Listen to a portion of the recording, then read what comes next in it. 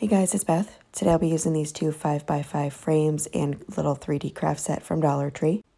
I started by removing the glass from all of the frames and traced out one of the pieces onto the scrapbook paper that I got from Hobby Lobby.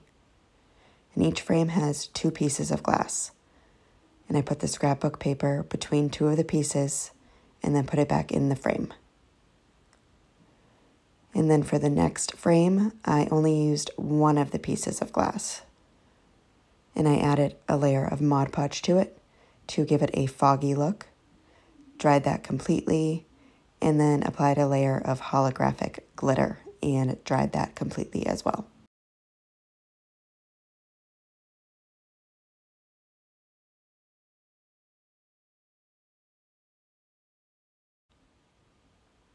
I then placed that back into the other frame and set that aside for now.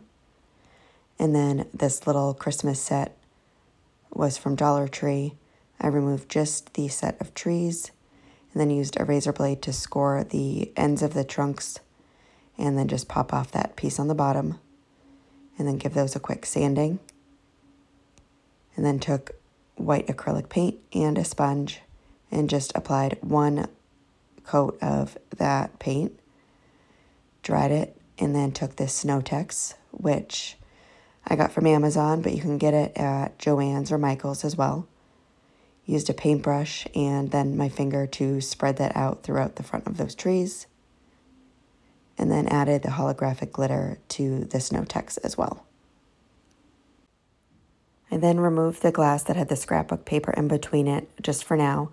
And then I'm taking these lights from Amazon, and where I put the glass, I just pushed the light through there and pulled it all the way down, except for maybe just an inch or so with the light in the battery pack. And then I just made sure to hold the light and the wire in the front so I can push the glass and scrapbook paper back in. And then I just wound up the lights and set that in there for now. Then I had to trim up the tree on one side with some Fisker shears just so it fit. Added hot glue to the back of that and then glued it to the glass that has the holographic glitter and Mod Podge. And then put hot glue around the front of the frame with the lights and scrapbook paper and placed it. And then I just glued the battery pack to the back frame, making sure the screws were facing outward. And that's it for this project. Thank you guys so much for watching.